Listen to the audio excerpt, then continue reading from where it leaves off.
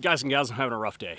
Okay, I have been driving around trying to find a place to film today's video for the last 2 hours, and I'm running out of daylight now because there's been a problem.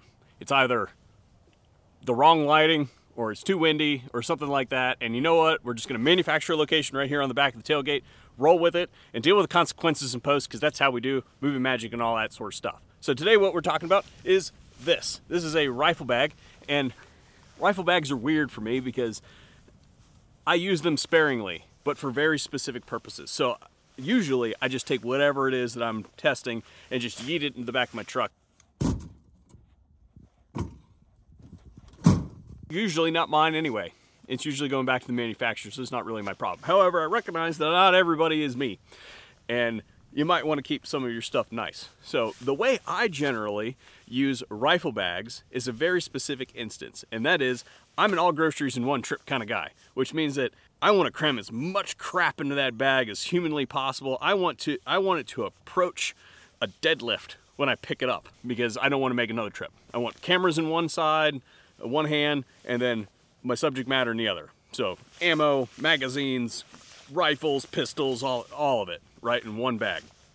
And I think we've got a pretty good contender here. So this is the Tacticon battle bag. It's a dual rifle case. I think you can do more than that. I'm gonna walk you guys through the thing, get you some close-ups on some of the finer points of it, and then we'll talk about a critique towards the end.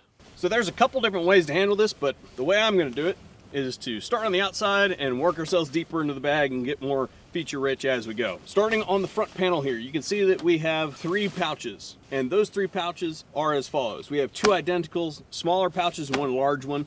They're secured with buckles, and on the inner face we have a Velcro with a cinching device that is elastic. These 2 pouches that are identical have dividers in them, so it's just a single layer fabric divider, so you can rudimentarily sort whatever junk you throw in there. Pouch in the center, Velcro spot on the front, so if you want to put a different patch on there, this one has an American flag on there. 2 buckles, 2 sections of Velcro. This one is undivided, so it's just a big open pouch. Those are the front pouches, but next to the front pouches, there's some stuff I wanted to highlight here. We have these 2 buckles, and they are attached to a sewn-in rigid strap that runs basically the vertical of the bag. That is a strap that acts to make the bag more rigid, but also these are there to be able to tension the bag tight, so you can suck a lot of air out of the bag if you so choose. So you put your stuff in there, you zip it all up, and you basically pull on that sucker on both sides, and you've compressed the bag. So relieve the tension really quick. That rigid strap basically comes all the way up and turns into one of the handles. In addition to this primary handle, like fast method, we also have closures here that allow us to, again, tension the bag should we choose to do so. On the sides, we obviously have some molly panels, so if you wanted to grow the bag more and add more pouches, then you have the option to do that. But then also, on either side, we have these zipper closures that allow us to be able to get a full hands deep on either side, putting in like Allen wrenches and other crap like that. Or that's probably the depth of a magazine.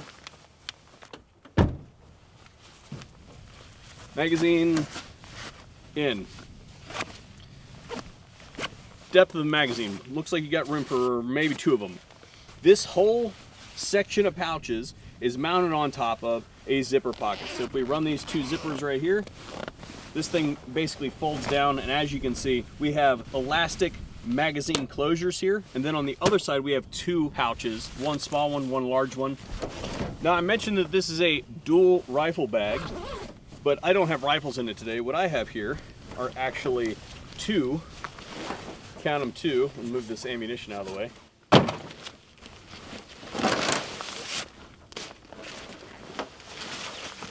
Short-barreled shotguns, so that'll zip completely flat.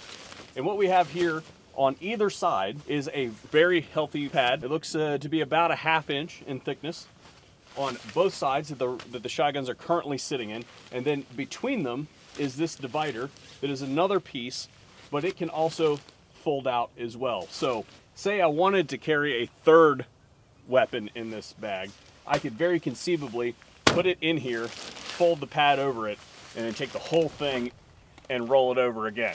Let's talk retention. Velcro straps, 2 of them on either side, and then In the corners, we have a stock pocket, and it's on both corners. So it doesn't matter what the orientation of the weapon is, particularly if you look at this guy. Super short, doesn't quite make it all the way. That divider that I mentioned, Velcroed in, but it also has these little snappy bits. So it's not just Velcroed in. It does have some hardware that holds it in there as well. But because this thing is nice and wide, you could conceivably pull this out and use it as a shooting mat if you chose this guy. They don't actually meet up at the top. There's a section to keep them from meeting. But what we've got here are our backpack straps. It does fold almost completely flat.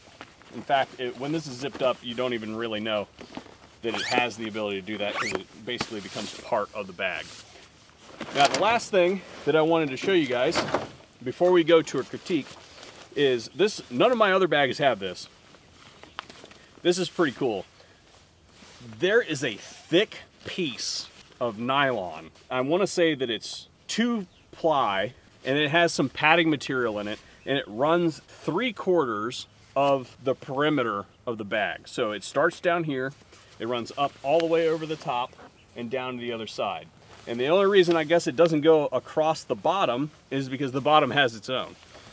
But the idea is that the weapons go in there, this piece goes over the weapons, and then the zipper goes over that. So it keeps your muzzle from getting all dinged up and stuff like that. Now, I mentioned that I had one critique, and this one's really simple. This is a 36-inch bag, so this is for like your ARs and things like that. And then they offer a full-size bag for some of your larger rifles.